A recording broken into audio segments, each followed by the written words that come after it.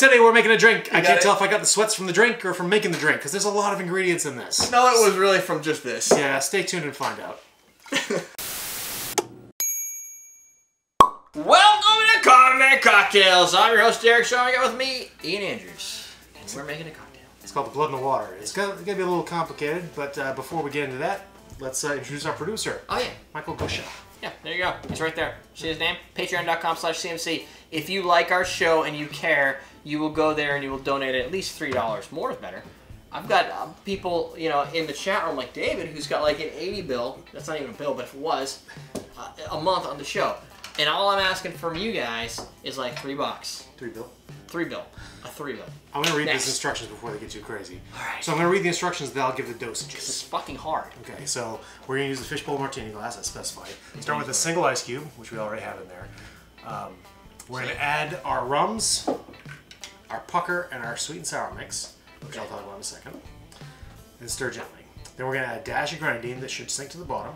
Then we're going to add a dash of sloe gin over the ice as well. It should float over the other ingredients that we serve it. So the ingredients are, we got 3/4 ounces pineapple rum, a 1/4 ounce of coconut rum, a splash of light rum, which is always a great measurement, 1 ounce of Dekuyper Island Pucker Punch, 1 ounce of sweet and sour Royal Rose sour mix. Yep. Or sour mix if you make it home. Yep. We got Jack and Rudy for our dash grenadine, and we got Plymouth Sloe Gin and homemade ice cube.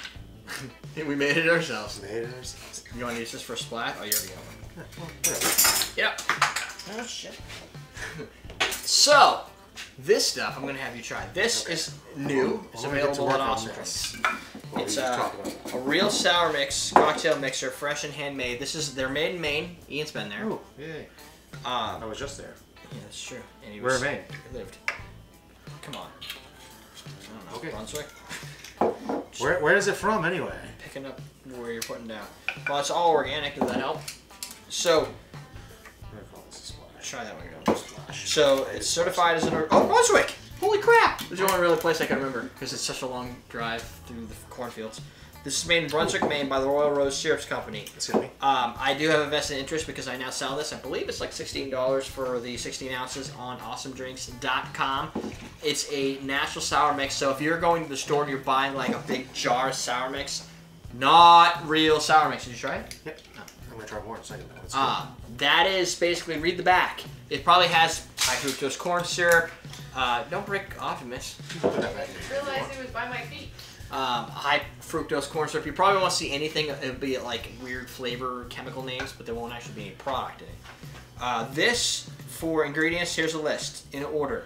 Organic cane sugar. That's pretty good. Filtered water.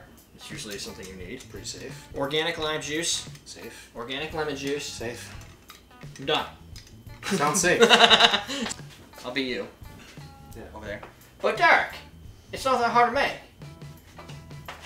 This is true, viewer XYZ. However, people can be lazy.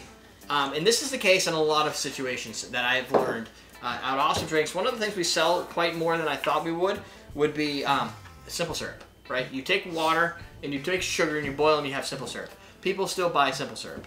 I don't know if it's because they need it in a pinch, they want it in their closet. I've used my own simple syrup for some things, like purchasing from the store. It does float. So there is a need sometimes for that hand, like that. Just I want it to taste natural, but I don't have the freaking time. If you get a couple bottles of these and you just leave them in the refrigerator if they're not open yet, just put them in the closet. And if you need sour mix in a pinch like this and you don't have anything else to do, you can just whip it out, pour it, and then just maybe. When I got nothing else to do, I like to whip it out. We know. Something you should taste. That's actually a good use of sloe gin. Yeah, because there's not a lot in there.